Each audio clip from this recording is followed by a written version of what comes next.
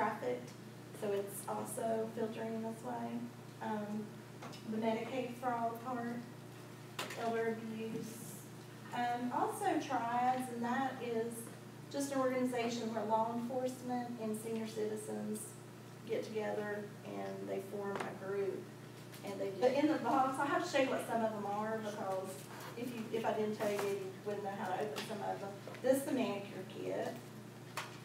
And then this is a brush and a mirror that you poke through. But on the back, if you unscrew the back, there's a little sewing kit on it. And you wouldn't know that if I didn't show you that. And then there's a back scratcher and a pencil and a pen. Flash drive. A jar opener, you know, when you can't grasp them well. And then this is the neatest thing. It goes on the back of your cell phone.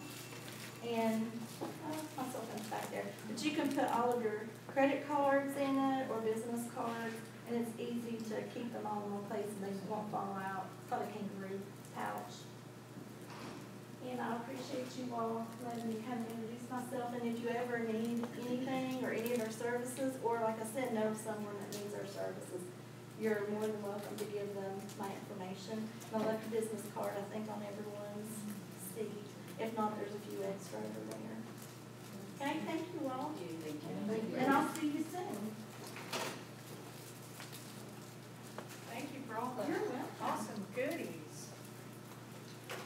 Okay, so as I mentioned, this is going to be a working session today. So we're actually going to, I want you to hopefully leave here with some clear steps to achieving a financial goal. So those of you that are watching via the live stream, I want you to grab a piece of paper and a pencil, and you're going to work along with us. I know you don't have all the handouts, but hopefully this is going to work to where you'll still be able to participate. As Kathy said, my name is Cindy Green, and I'm with People Incorporated, and we're a nonprofit economic development agency. We were actually founded in 1964. We have over 40 programs. The program that I work with is our Community Economic Development Department, and we do have some resources available that I'm going to tell you about at the end of the session that may assist you in achieving your financial goal, depending on what that may be. So the first thing we're going to do while our live streamers are getting a piece of paper and a pen or a pencil, we'll pass out the green handout to those of you that are here today. And while we're doing that, I've also have the QR code there for you to scan for those of you that are in the class today, and then those of you that are live streaming. I'm hoping this will work where if you have the QR reader on your phone or your iPad, if you hold it up to the screen, you should be able to scan this so that you can have the PowerPoint to watch it on your own device. I know it's kind of hard to see this sometimes with the lighting in here. So go ahead and be doing that, and then we're going to move on to achieving your financial goals. So when you hear that term, what comes to mind? Just automatically, what's the first thought that comes to your mind? Freedom. Freedom. Responsibility. Responsibility. There's some work involved. Watching live, I'm going to actually read these out loud so that you can write them down on your paper. So we're going to take a few minutes to write down our responses. The first step is I want you to write down the first 8 to 10 words that come to mind when you think of the word money. Don't overthink it, just start brainstorming. One word that you would associate with money, 8 to 10 of them. Go ahead and start doing that now.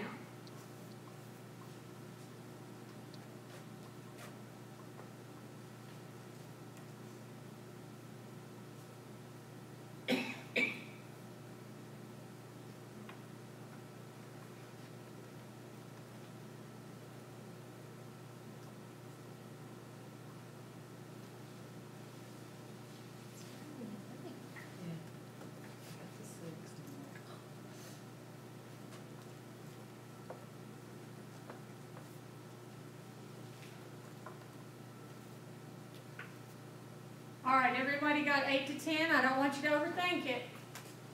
Now I want you to underline all the words that you have identified that you think have a negative connotation regarding money. Underline the ones that you think are negative.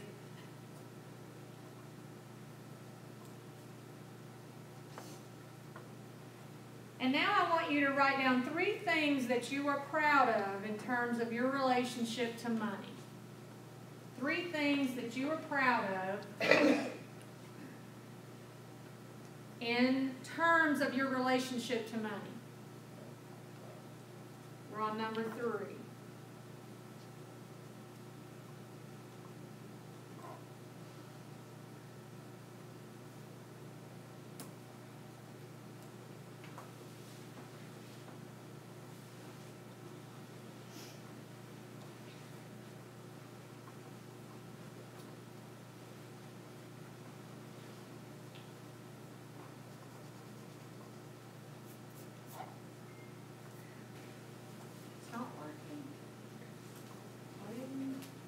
Test it. I tested it 3 times. It says 4 on 4 error. Yeah. That's what you were getting too.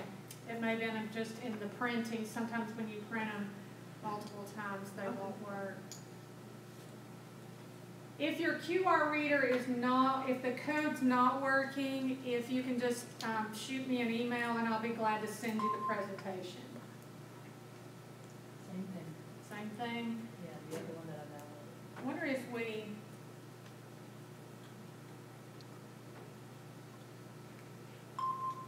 can you try it from, hold up one ear. I'll hold it up to the screen here and see if it works.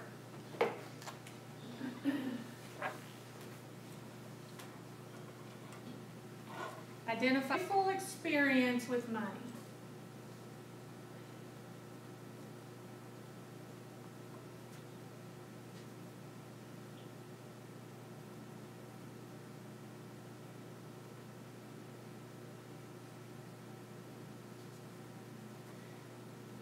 And then the flip side of that would be number 7, write down your most painful experience with money.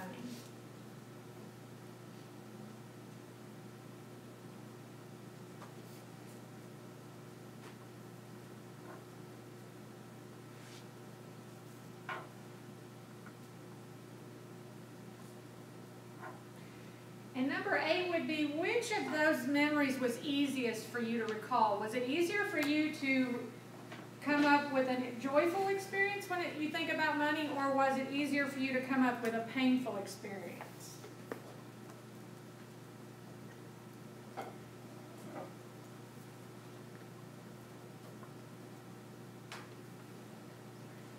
And then number 9 is, based on your answers, what do you think one of your money scripts is? Meaning, what do you think that you subconsciously think or unconsciously think of when you think of money? Based on what your answers were.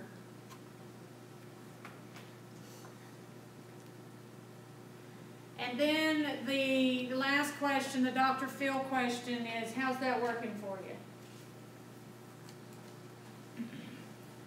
Does anybody want to share what they feel like maybe one of their unconscious money scripts? Yes. So I wrote, if I don't manage my money, my money will manage me. Okay. So it takes control of you then if you don't And take my control. entire life and my happiness and my goals and all of that. Yeah. Who else raised their hand? Yes. Hard to manage. Hard to manage. So that's the script that you have running in your mind. Is back here you're thinking money's hard to manage, and then you're thinking if I don't have control of this, it's going to control me. Well, it's directly or indirectly related to everything that we do. It is. From work to shopping to food to children to It's house very payments. powerful. I mean, everything you do, money is tied to. Yes. Yes.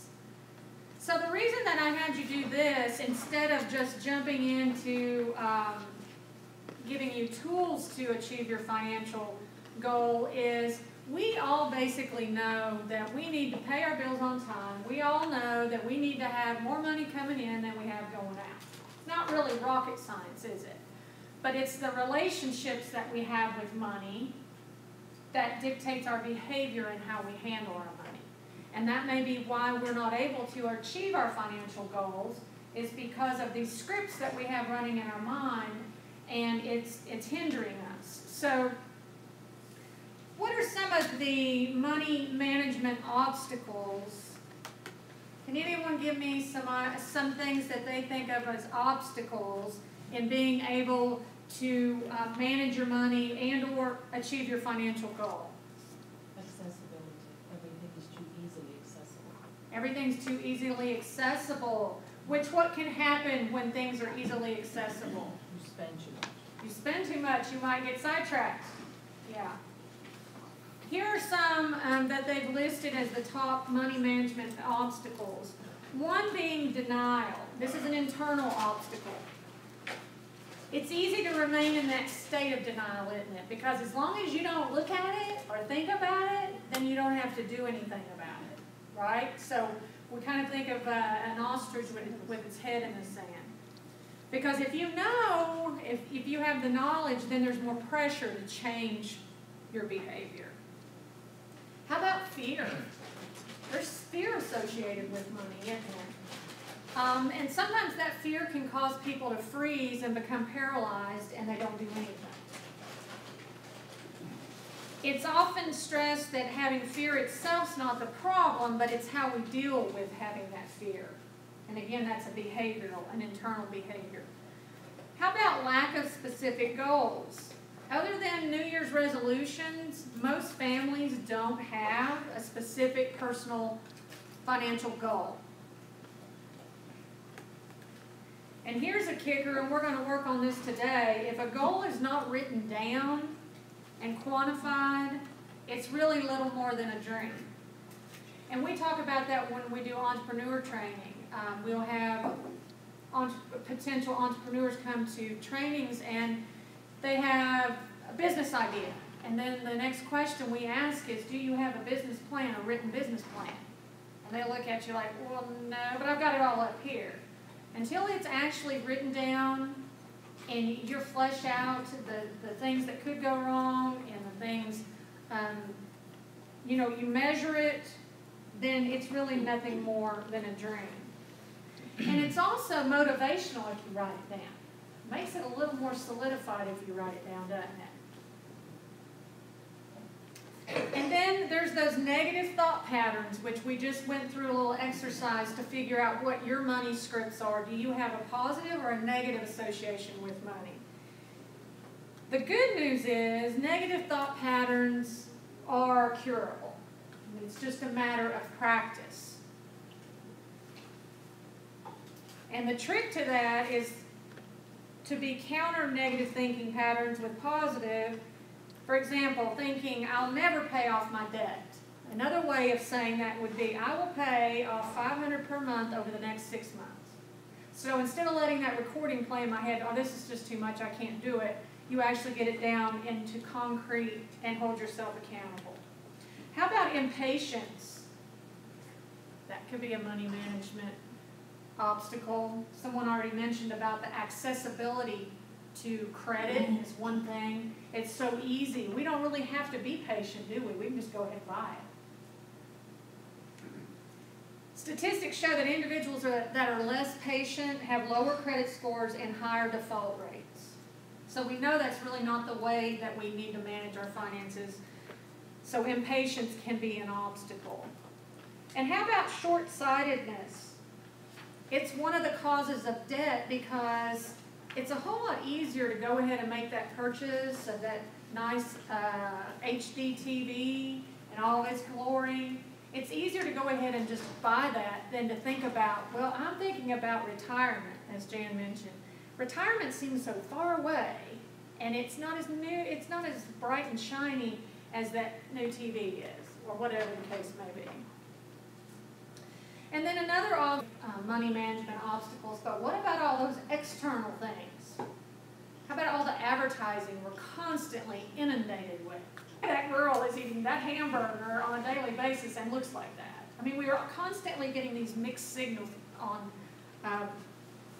what we should be doing. And then how about the keeping up with the Joneses? Especially if you have teenagers, that one's tough. But Mom, everybody has the new iPhone 6. Or Mom, everybody has the new $150 tennis shoes. I don't know what tennis shoes are now. They're probably more than $150. But when my daughters were teenagers, they had to have the name brand of everything. And as adults, we get caught in that trap too, don't we? We see our neighbor just did a home improvement, or our neighbor just got a new car. And you're like, well, why am I driving a car that has 150,000 miles on it? Everybody else is driving new cars. That's not fair. And then how about environmental influences? Those weekly lunches out with coworkers. If everybody's going out to lunch and I packed mine, Jerry's a perfect example of that. I don't think it's fair, Jerry, that I eat an apple and you're getting to eat spaghetti and salad. I know a really good way you can fix that. How's that? Stop by Moondog. And then just higher costs. Things are costing more. Food's going up. Well, gas actually has come down, but overall, things are just more expensive. So that makes it tough to keep us on task. And I just put this little slogan up here, change. If you keep doing what you're doing, you'll keep getting what you're getting. So unless we make some changes, we're not going to be able to achieve our goals. So we've got another handout, and this one may be a little harder for our live cast. I put it up there. Hopefully it's legible to you. This one's kind of a short little activity, and we're going to pass out the green or the red paper that Natasha's passing out. And I want you to think about your personal values in general. And in the list below, I want you to circle the top 3 personal values.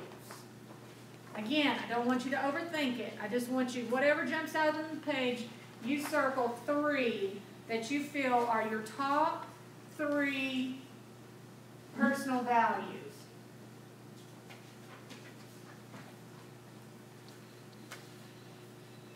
And I apologize if you're not able to see that on the live stream. Again, if this is something that I can make available to you and you can do this activity later if you're not able to see it.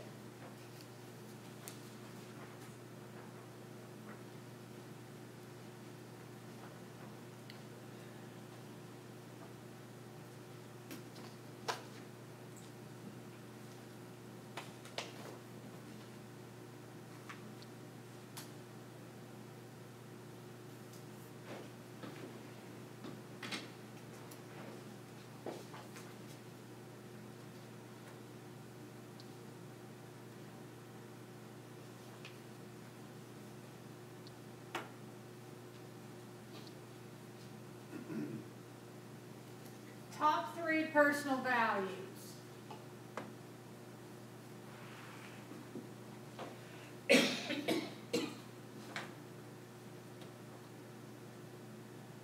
And those of you that have got your top 3, I want you to think about when you're getting ready to make a financial decision, when it's time to decide whether you're going to make a purchase or you're going to wait.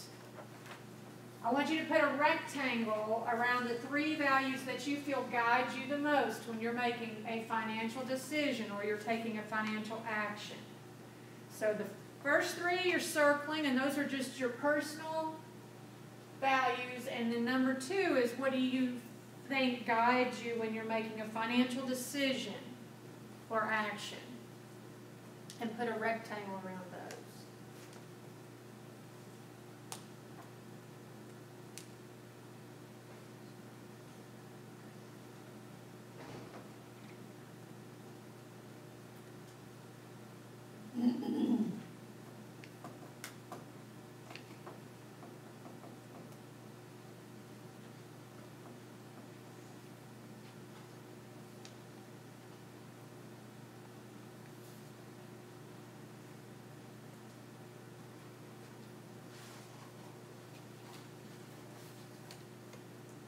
Do you have the same one?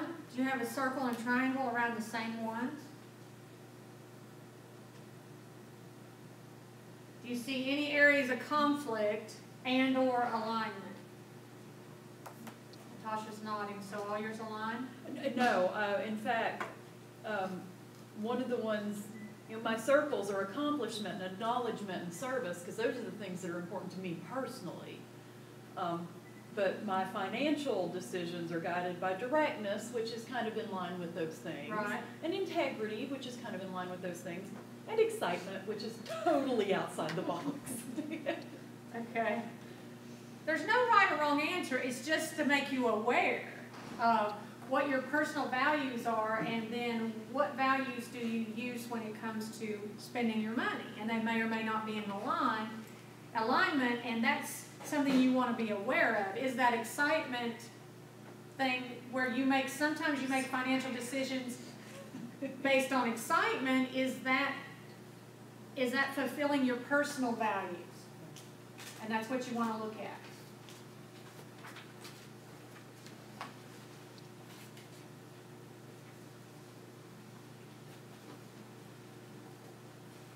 So you want to ask yourself if what you're doing today is getting you closer to where you want to be tomorrow.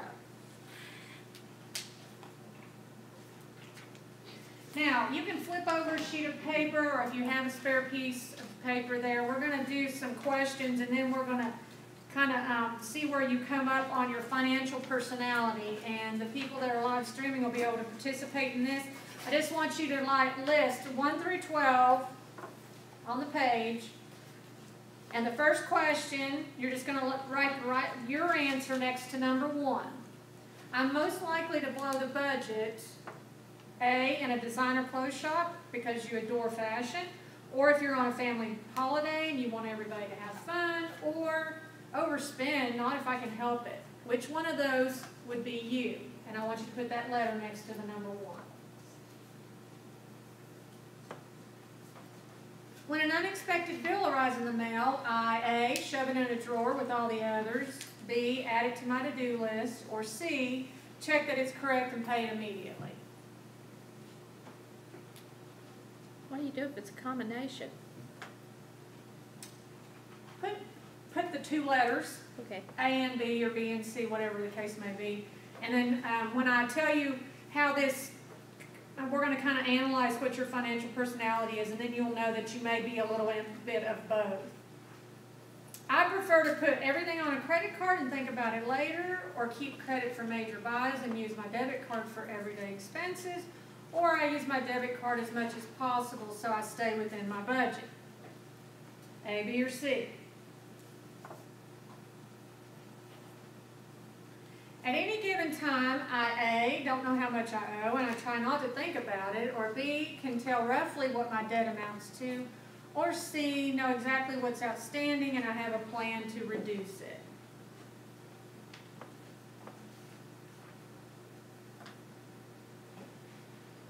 I have overdraft arrangement because A, I'm always in the red by the end of the month, or B, the kids they always want things and I don't have time to save up, or C, if I need it, a prearranged overdraft charges less interest.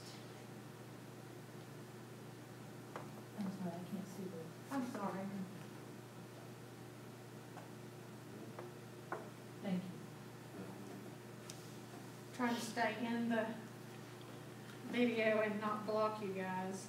When I get my credit card statement, I normally repay A, the minimum, and sometimes that comes from another credit card, or B, as much of the outstanding amount as possible, or C, the entire balance.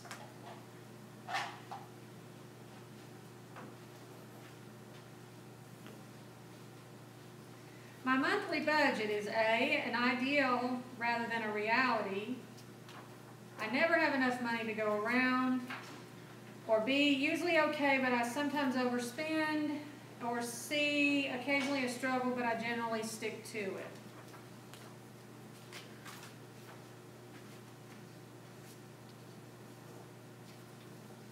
I am A, carefree with money. I enjoy today and I let tomorrow look after itself. B, I am likely to overspend every now and then. Or C, I am always in control of my finances.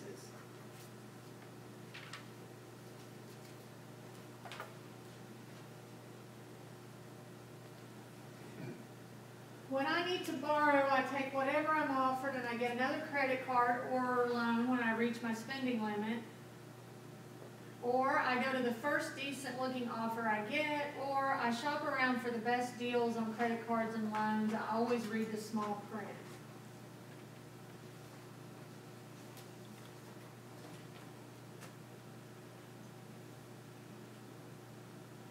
Savings are, what savings? I spend every penny that comes in. Is A or B, there to pay for important things such as a deposit for a home of our own or a new kitchen. New kitchen. C, part of the monthly budget plan.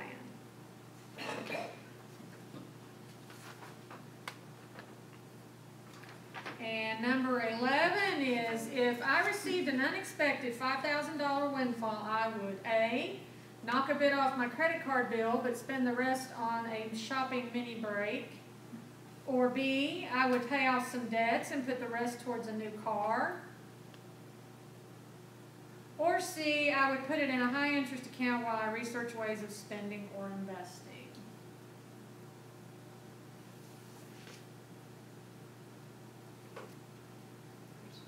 And the last one is, I get comfortable when A, I can't buy what I want as soon as I see it, or I can't afford to treat my friends and family, or I can't identify all the transactions on my bank statement. Which one of those applies to you?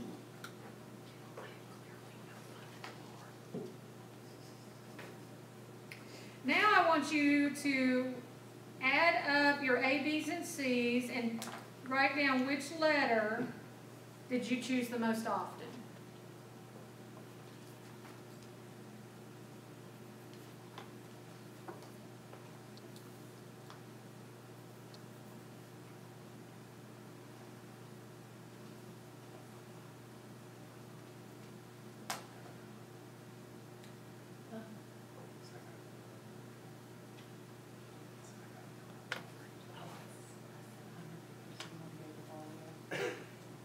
Got it?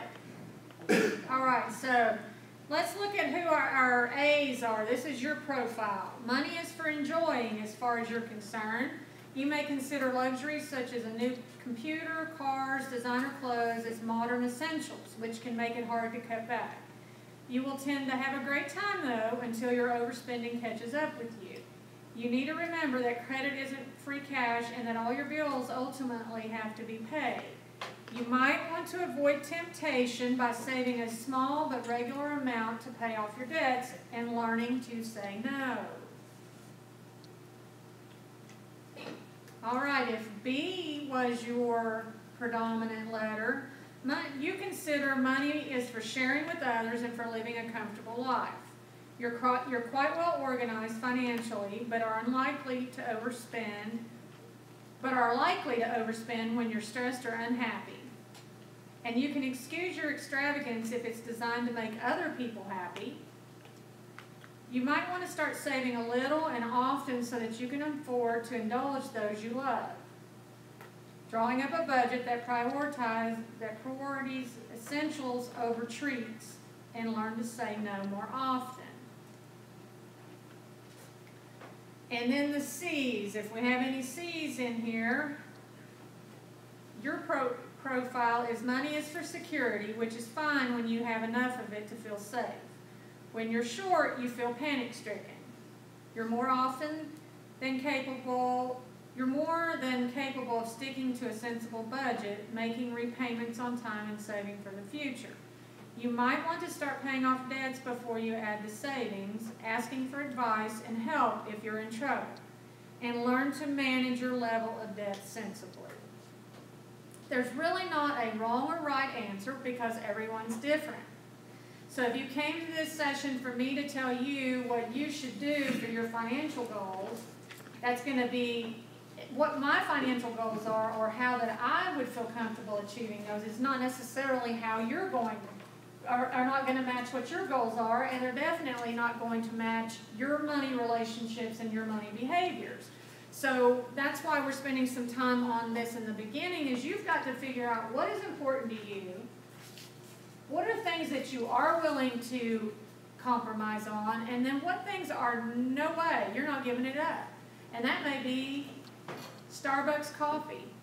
You know, I might be able to say, well, you need to give up that $5 a day coffee, and there's some extra money that you would have. That may not be negotiable for you. That may be an important thing that you feel like you deserve and that you're going to do it every day.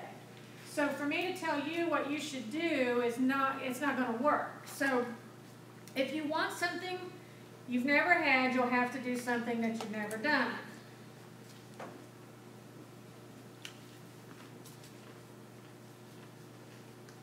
And we've got another activity here, which is our white sheet. And I want you to rate your current financial status with a 0 being poor in the middle of the circle and a 10 being high, meaning the outside of the circle. And I don't want you to lift your pen or pencil up. And those of you that are at home watching this, you can just make a circle and then you can title the different sections. We have a section for savings, for credit record, budgeting, insurance, like renters, homeowners, life insurance, retirement, banking, and health insurance. I don't know if I mentioned debt. So if you don't feel comfortable with this area at all, you're going to put a dot in the center or closer to the center. If you're feeling like you're doing a great job, then you're going to put it on the outside, towards the outside of the circle. So you're going to do a little dot for each one. So let's say that I feel good about, well, my credit score, we'll say, because I'm not at a 10 on really any of these, but let's say that I feel pretty good about where I am with my credit score, so I may put my dot closer to the outside of the circle. If I feel like I need to improve on my retirement, my circle may be towards the center on the line. So you're going to have a dot for each one of these.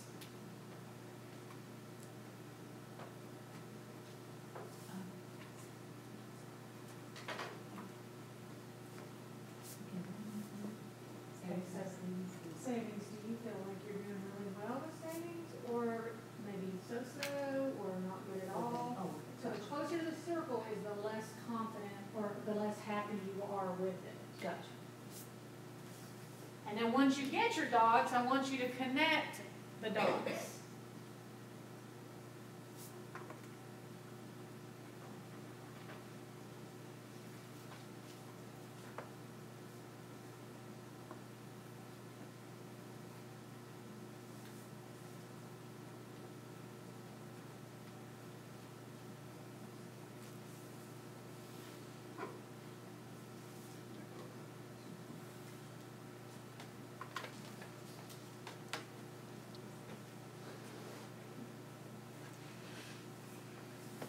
Who has a perfect circle? Kathy, go figure. Miss Overachiever in the back. But it's not that. I think it has to do with where you are, if you have a family, in raising your children. Sure. And so, you know, if you're raising your children, you're never going to be where you want to be because, you know, all of your excess income goes to your family. You know, I spend on them for fun stuff. Yeah, it's still not as, Yeah, it's it not. doesn't require as much as raising them on. Right. Okay, so you've connected your dots. Now we're getting to the goal setting part. Which area do you want to improve in?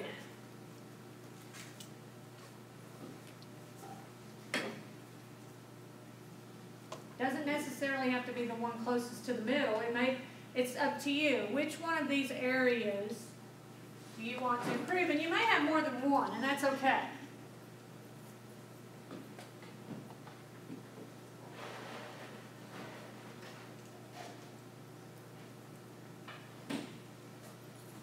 And let's take a little baby step here and say, what could you do? What financial goal goal could you set for that area in the next 6 weeks? Identify one, and what could you do in the next 6 weeks that would move you closer to where you wanted to be? So example, let's say that I'm not really feeling good about where my savings is. What could I do in the next 6 weeks that would increase my savings?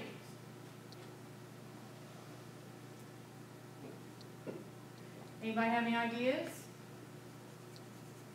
You could set a reasonably negligible amount to set aside for each paycheck. Okay. You know, $30. Sure. If you take $30 to $50 out of every paycheck, you might have to modify something in your life, but you probably won't have to stop eating. Yeah. So that would be specific, would be measurable. Attainable. Would it be attainable? Yeah, I probably could For do most that. people. If you're worried about savings, then it will be attainable. Yeah. If it's not attainable, you probably have more immediate needs. True. Savings may not be my need. If I don't have an extra $30, I may have an issue with debt Budgeting. that needs to be addressed, and or budgeting, whatever the case may be. So you can determine what the goal is and then what you could do in the next 6 weeks. Is there something that you could do to get you moving towards where you want to be with that financial goal?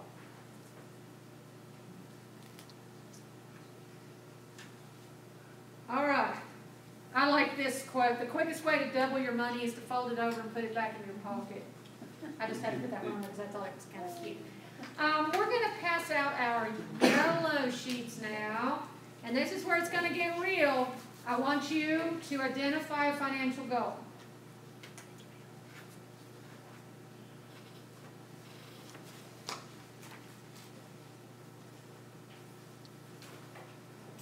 I'm not collecting these, and you don't have to share, unless you just want to. What was that phrase that you had in the quickest way to double your money is what? Fold it over and put it in your pocket.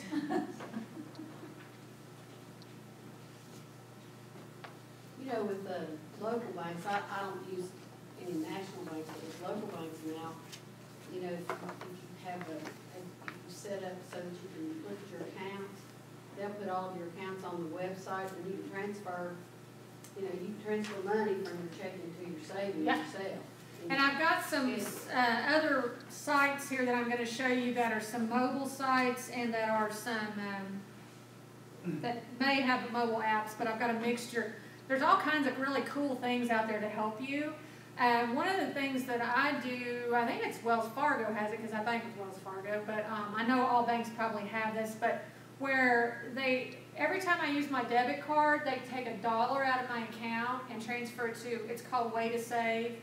And I don't even... Go on and track all your expenses at any given time. It keeps them in the draft. All your, in a nice graph, all your debit card expenses, all the checks you write, everything is right there. One click, you see everything. Probably shows you in graph format or whatever. It's a little bit eye-opening when you start Seeing where realizing how you're much money you spending. spend How per much you month. spend eating out? That was what I You looked can do at that. it and I was like, oh my gosh, Oh, are yeah. you kidding me? So has everyone got a goal written down? Okay. When do you want to reach that goal? 8 years. Okay. There's no right or wrong answer. It might be 6 months, might be Kathy's is 8 years, yours might be 10. Whatever the case may be, when do you want to reach that goal?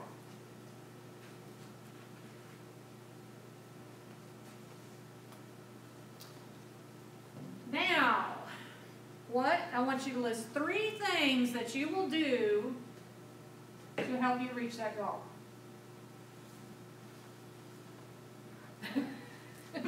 Jennifer's looking at me like this was all fun till you make me write down something I'm going to actually have to do here.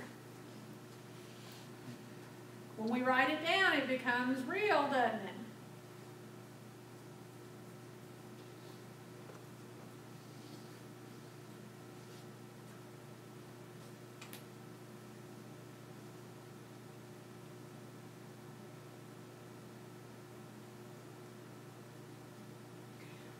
did this exercise. I actually took this training at a NeighborWorks conference in California, and I was going to the training to learn how to teach the training.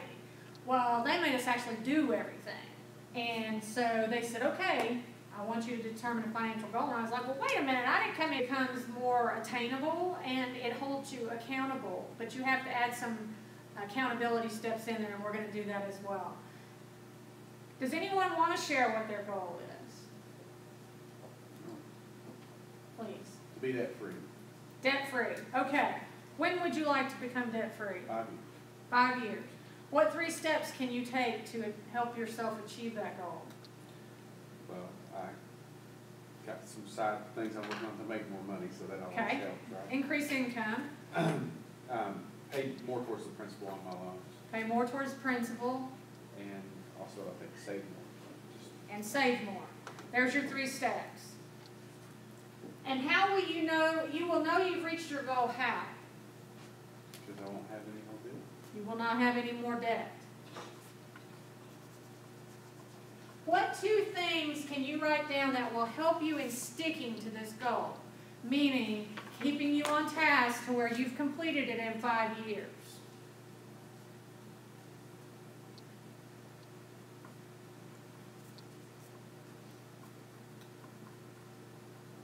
You have to be held accountable.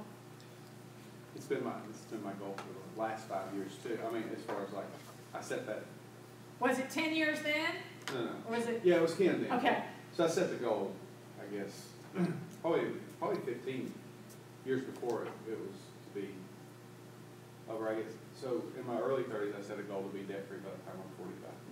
And I've worked towards that over the years. Be pretty close. If I'm not there, I'll still be close enough that it'll be worth it. Great. So For savings. See, I think we're on the same track. He will keep me. maybe that's not who we want to be our accountability partner. And if you can share it with someone that you can check in with monthly, by text, by email, whatever the case may be, to where, will you help me in achieving my goal? Will you send me a reminder or a phone call, text, email, and ask me, how are you doing with your goal?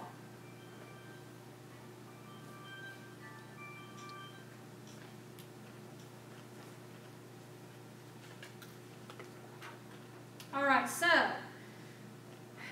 and when you're doing a goal setting, you want to make sure that it is, this is a acronym SMART goal, and what that stands for is it needs to be specific,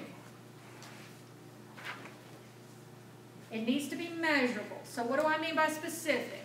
He said debt-free.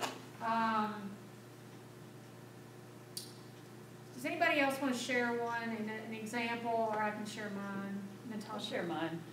I want, in the large sense, I want a savings cushion for emergencies or retirement, but what I really want is $1,000 to put on the stock market. Just Okay. for me, for Okay. mine. If it goes, it goes. If it builds, it builds, but it's mine. Okay, so I like the way you took that. You said you wanted, what was the first thing about a cushion? A cushion, a savings cushion. A savings cushion. Is that specific? Can be, if you set a dollar amount to it. It's not specific until she sets a dollar amount. It's kind of vague So I have because $1,000. $1,000. But then she took it to $1,000. That's specific. When do you want to achieve that? April 30th, 2016. Measurable. Is it attainable? I think so now. Okay. Is it relevant to your personal goals? Yes. Okay. And is it time bound? Yes. Yes. Because I've set myself a time scale. Yeah. So that's how you take that idea that you have in your head or that dream that you have and you get it down to where it's actually attainable. And it's specific. And it's measurable. Okay, now I'm going to take you on some other items here that can help you in achieving this goal that you have come up with, this financial goal that you've come up with. Are you going to need credit in order to achieve this goal? I don't know what all your all's goals are. Are you going to need credit? And one of the things that I may think of when I think of needing credit to achieve a financial goal, it may be home ownership. It may be sending a child to college. It may be buying a new car. But you may not need credit to buy that car. I think in this day and time, it's pretty hard to buy a house just by saving, because you have those everyday living expenses, especially if you're paying rent. It's hard to save enough to pay cash for a house. So you may very well need credit for that. So I'm going to talk to you just a little bit about credit. This website, if any of you are not familiar with it, is Credit Karma. And this is free. Everything I'm going to tell you about is free. And this is a good way for you to see what your credit score is, also to how to increase your credit score if you find out that you need to. You may not need to. And another thing that it does that I really like is anytime a new account is opened in your name, anytime you are closing in or getting close to your credit limit, they will send you an email. So it's almost like having that credit safeguard protection, but you're getting it for free. And it'll show you a nice cool graph. So if improving your credit is one of your financial goals, it will show you as you go how your credit's, where you were and where you're at now. If improving credit is one of your financial goals, then you would want to know where you're at now, so that you know where you need to go. And so you would look at this, you could go to Credit Karma and you could say, okay, my credit score is a 550. I want to get my credit score up to 650. And I'm going to set a time frame of a year to try to make that happen. And then this is going to help you as far as trying to, being able to monitor it. Just to let you know how credit score is generated, for those of you that don't know, if it is one of your goals, the biggest factor of your credit score is how you're paying your current payments and how you've paid them in the last 2 years. So improving your credit score is something that you're wanting to achieve. The good news is the biggest factor that affects your credit is your payment history, and it's only going to go back 2 years. So we're not having to worry about what you did 5 years ago. 35% of your score is based on how you've paid your payments in the last 2 years. And then how much you owe your creditors is the other big one. So if you're wanting to improve your credit score, you need to pay down that debt as quickly as you possibly can. And you want to make sure that you're paying those payments on time. And then there's some other indicators that don't affect it quite as much, but those are the two big ones. So if credit is one of your financial goals, that would be some information that can assist you there. And then Kathy had mentioned that the local banks have apps that you can download on your phone. There's some other pretty cool websites that can help you in reaching your financial goals. Here's one. It's Mint, M-I-N-T. And I think you can consolidate. This is a phone app that you could download, and it's free, and it's personal capital, money, and investing. And I pulled up some more information on it. What it does is lets you see all your accounts in one place and gives you a comprehensive view of your income, spending, and investment performance. Knowing what's happening with your money anytime, anywhere helps you save more and invest better. You said Plan, Mint, My Weekly Budget, and Personal Capital, money, and investing. And this one's got a lot of really good reviews from CNBC, CNN, Time, Forbes. It's gotten a lot of good reviews. And I think, like I was mentioning about, whenever I download an app, I always look at reviews, user reviews, and this one had 5 stars. 183 people have reviewed it and given it 5 stars. That's pretty good. So that may be something that you want to try. Like I said, these are just a few of the ones that are out there. But unless you control your money, making more won't help you. You'll just have bigger payments. We all know that those people that are making 6 figures but are still living paycheck to paycheck. It's not. I've always lived by the motto: it's not how much you make, it's how much you spend. And I've also got another handout here. This will be just for the people that are here in attendance, but we have these managing income and expenses booklets, and I'm going to go through this with you and show you how you can use this. For those of you that maybe don't want to do it on the computer, don't want to do an app, we can go old school and break it down with a pencil and one of these books here. So to get control of your financial situation, you've got to understand where you're at now. And we're going to walk through that and determining what your net worth is now. And you're going to need to create a budget and then obviously make informed choices. So to calculate your net worth, what you're going to want to do is you're going to list everything that you own, and you want to list everything that you owe. And Natasha, if you can yell out that page number. That's going to be on page 5. Page 5, thank you. I guess I should have kept one for myself. Yeah, seriously, here, why don't you take one too? Thank you. So to figure out your net worth, you're going to list everything that you own and everything that you owe.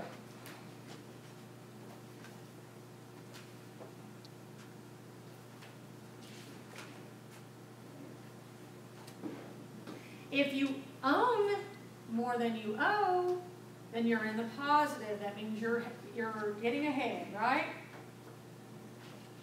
If you're negative, that means you're falling behind.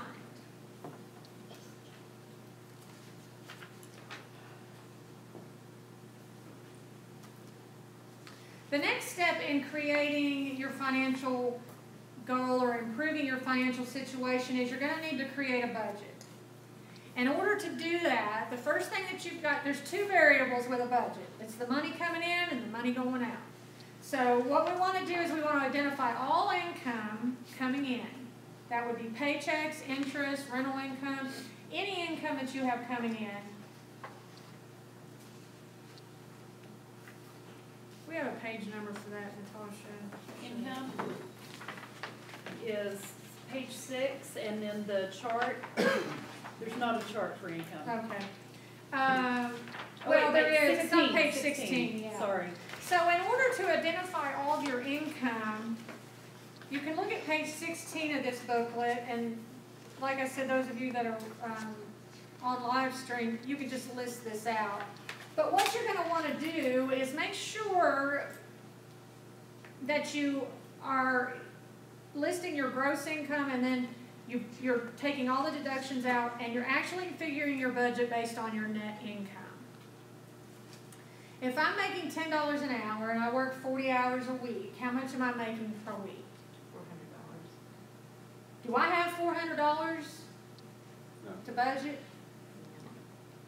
Why?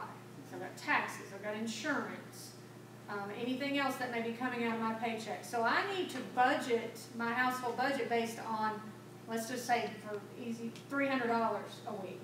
Even though I make $400, I need to figure my budget on actually what I have to work with to cover my expenditures. And that's on page 16. Now, we've got to be able to track what our monthly expenses are, and that one can get kind of tricky. Because as we discussed earlier, there's all kinds of temptations everywhere, and things are so accessible. I was watching a movie last night on Netflix called Fed Up. I don't know if you all watched it yet or not, but they're talking about all the temptations when it comes to eating badly.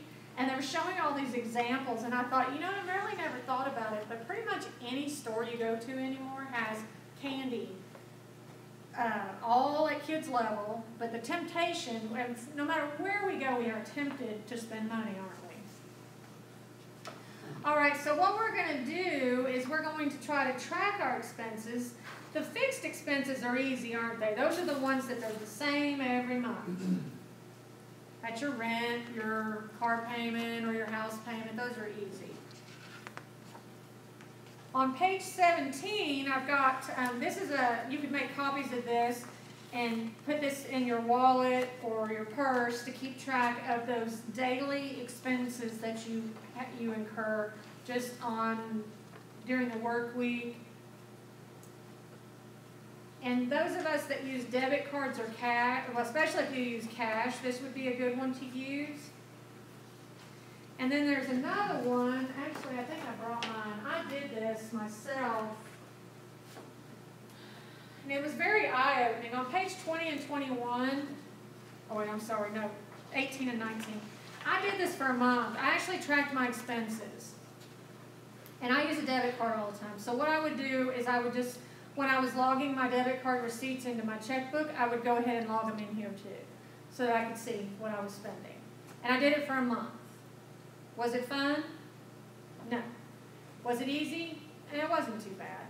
But it was a real eye-opener for me to see places that I didn't even realize I was spending money. One of the things that jumped out to me on when I did it was doctor office visit copays. That's something that I don't figure in my budget, but those things will sneak up on you. Can you think of any other expenses that maybe you're not including in your budget, your monthly budget, that you probably are actually incurring? I don't think about lunch at work as being an expense. I just don't. I forget about it because you have to eat something. Yeah. And I leave my house at 7 and I come back to my house at 11 and I have to eat something in that time. So and you're it not just figuring doesn't- that in there? Yeah. So that would be I'm one. always shocked. That if you did this at the end of a month, you No, would I go, would you would- bleed. yeah, You don't understand. you would think, wait a minute, maybe I need to plan, and on Sundays I need to prepare the lunches and take them to work with me. But maybe that's not going to be a priority for you. But you need to see where it's going so that you can make decisions based on your lifestyle and what's important to you.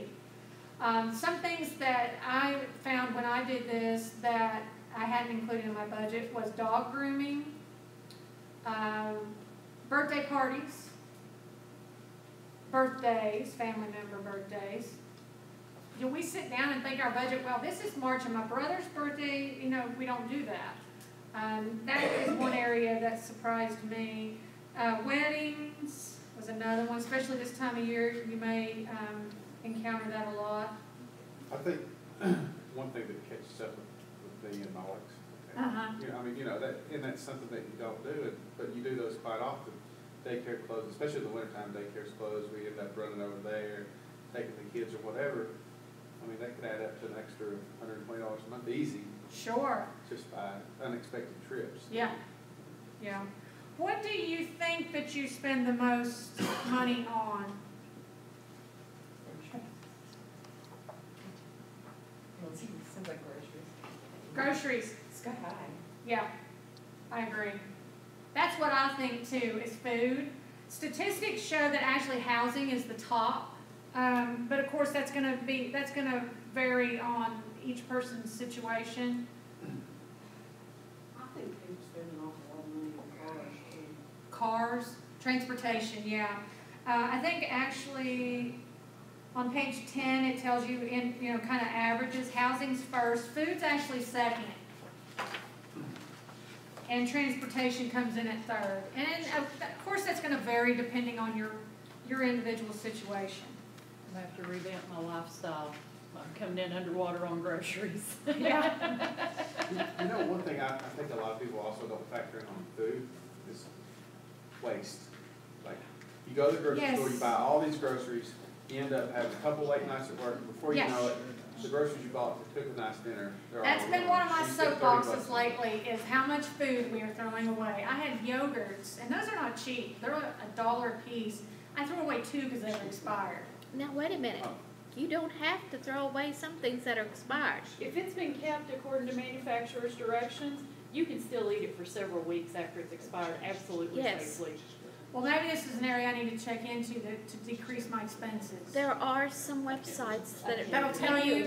yeah, because I've been talking about it on the news and some The same day. articles, that come I've up. heard eggs is one of the things that can stay past. It's gone. But yogurt is made by fermentation. Therefore, as long as it's still alive, still Should be okay. It's good. just more yogurty, apparently. Okay. Or maybe That's like less blue sweet. cheese, is it just become more blue? It's just Like better the today. longer it sits in there? And it's expensive too. So when you're figuring out your income and your expenses, hopefully, you're going to come out with a positive number as need be.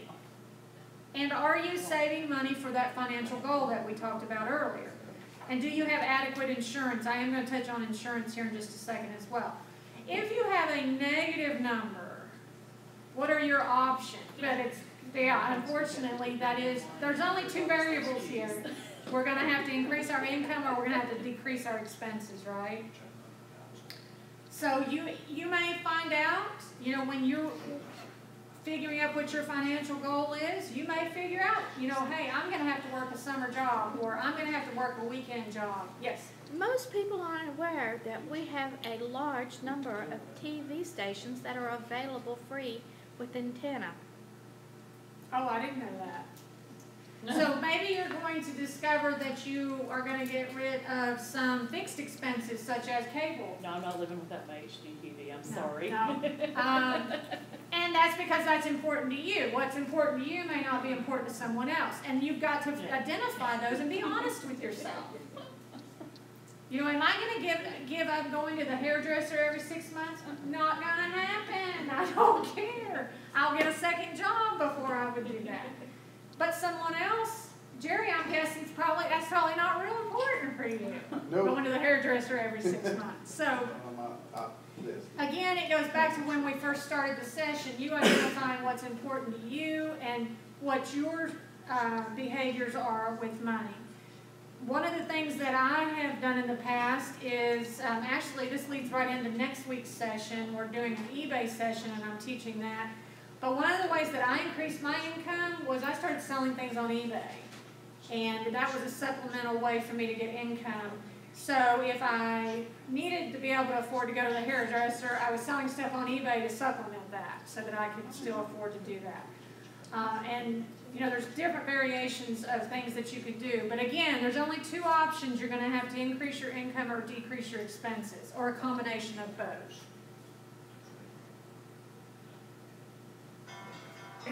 So we talked about some different apps that you could use to help you figure out your budget and keep track of your budget. Do what works for you. If a phone app doesn't work, don't use that. Maybe you want to use a booklet like this. Maybe you want to use an envelope system and just use cash. Whatever works for you is what you need to do. There's not a right or wrong. And then you're going to want to monitor your progress. And remember, when you were setting your goal, I asked you a specific time period.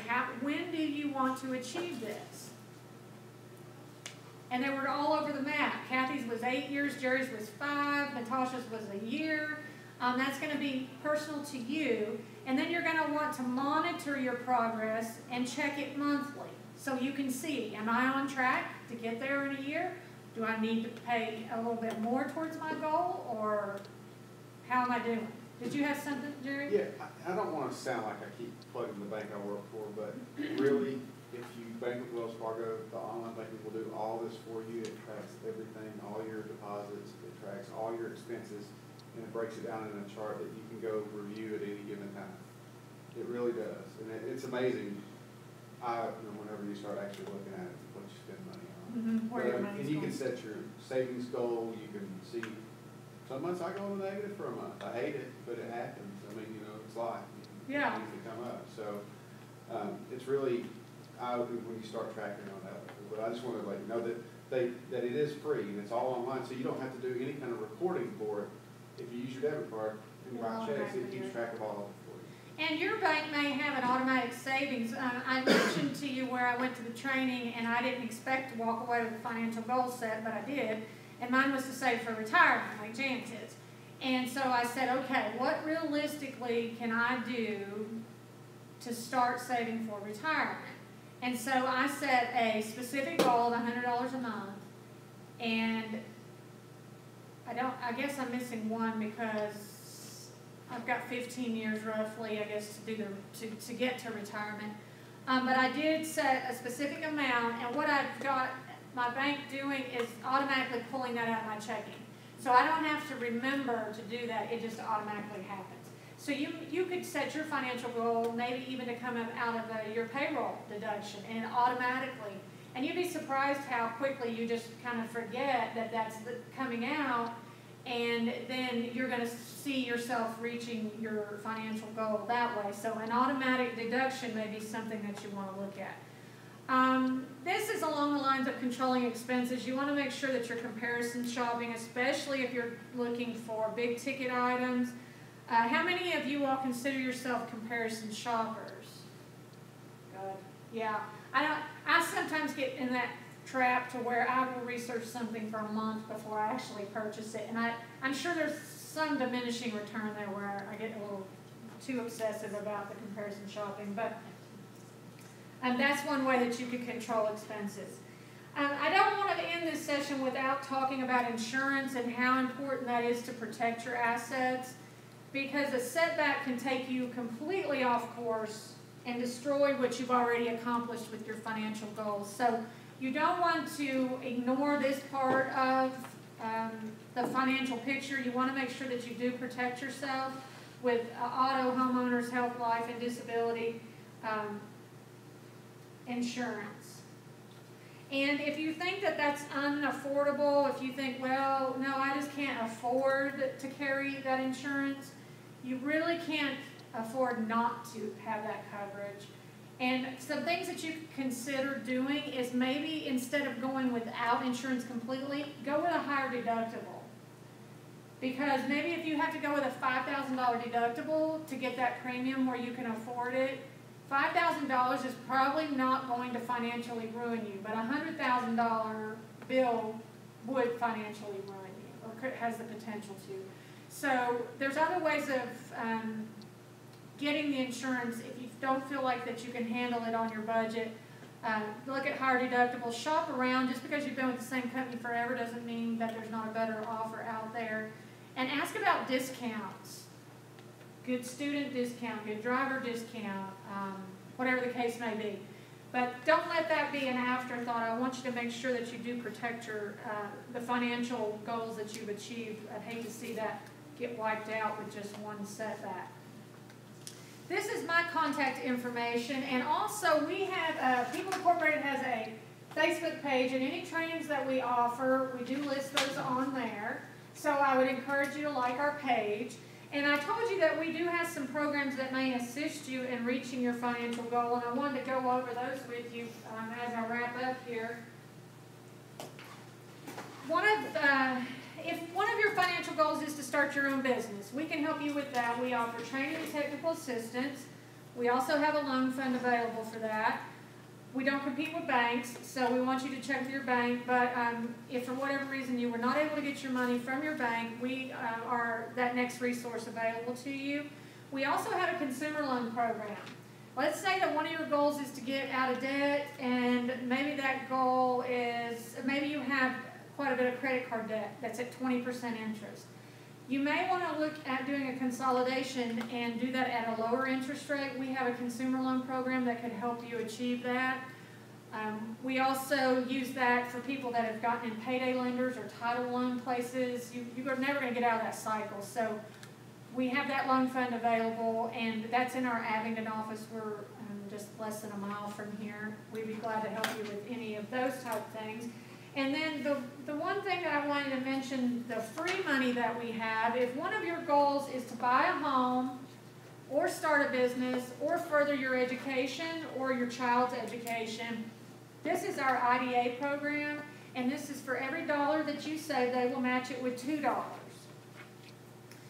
There is not a catch other than the fact it has to be used for one of those three items, to buy a home, further your education, or start a business. They give you up to 2 years to save that money. You have to keep it in there a minimum of 6 months, but they allow you to save for up to 2 years. And your $2,000 savings could turn into $6,000. So it's a really good deal, and I would encourage you to take advantage of that if one of your goals is to do one of those three items. There are some maximum income that you can have to qualify for the program, but I have the applications up here along with Gail. her contact information is on here, and she's in our Abingdon office. This information, yeah, I was writing about the IDA program. The IDA program, great. One thing, Just being organized and Being keeping organ- everything down, written down. write it down. Yeah. Have to rewrite it down and just being responsible with your money is key. Yeah. So, and I like your programs that you have, so we'll do some talking. Great. Knowledge. Knowledge is good. Knowledge is power. Yes. Jerry? I pretty much live this stuff, so, but the stuff about people incorporated the other programs you have. Okay. I didn't know about the. Oh, you didn't know about our IDA program? Yeah, it's an awesome program. Natasha? I said my goal out loud. You've made it public, so it's official. You've got to do it. Official, I have to do it You have now, to do and it. we all You're know accountable. that I cannot not do it. Yeah, we'll The check in challenge with you. has been made and met. Yeah. Jan? Accountability. Accountability. You have to be accountable, don't you? New websites to check out. Oh, yeah. Okay, great. Jennifer?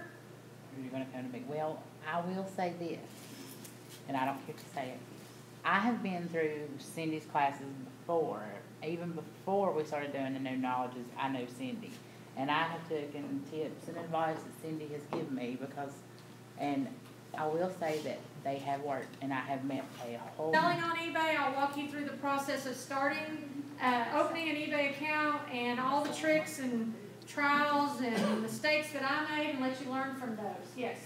I don't know if you have the answer to this question, but you mentioned the credit reports and talked a little bit about that. What's the best way to manage credit card? So for me, one of the things that impacts my credit report is that I have no credit card debt, and that was credit report. So I got a Kohl's card, no revolving credit. I got a Kohl's card, charged $300 at Christmas, paid it off in January, and now it's just sitting there with zero. And I'm like, that to me is such a waste of my time. And I don't even know if that makes a difference. Can you explain how that So what you works? have is a thin file is what, Jerry can jump in here anytime too.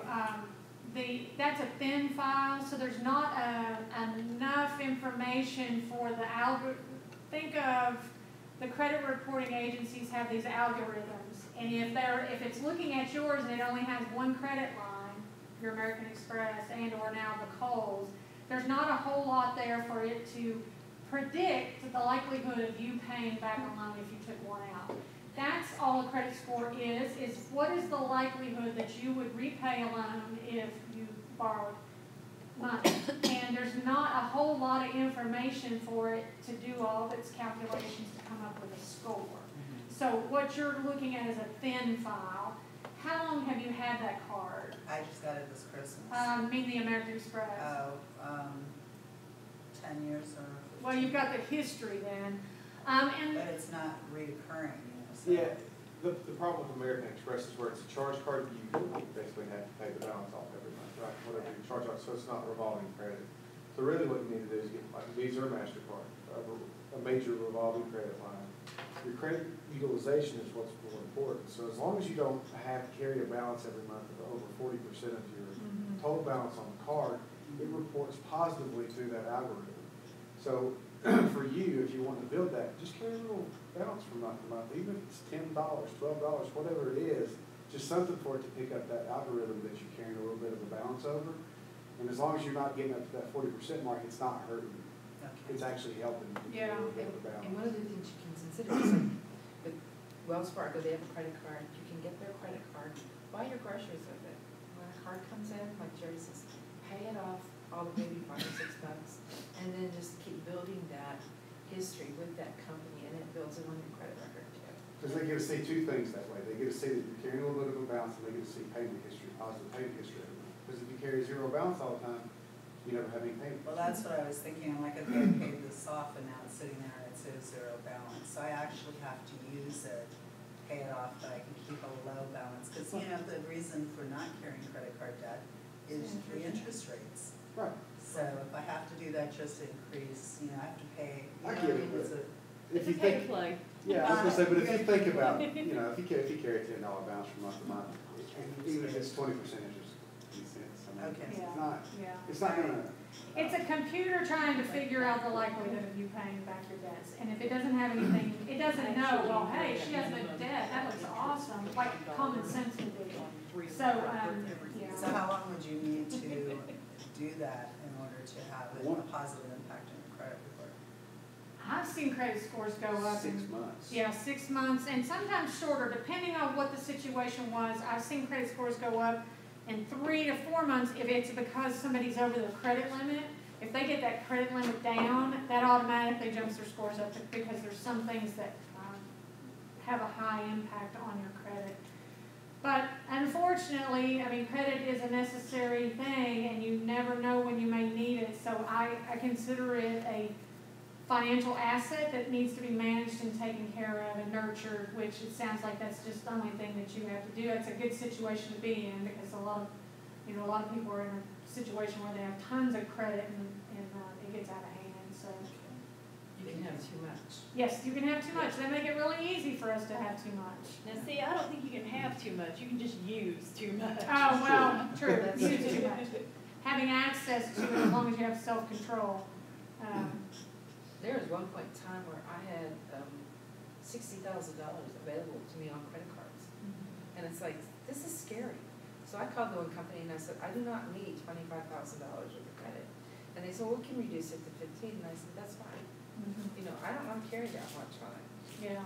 So. The only problems with doing that though is it hurts you.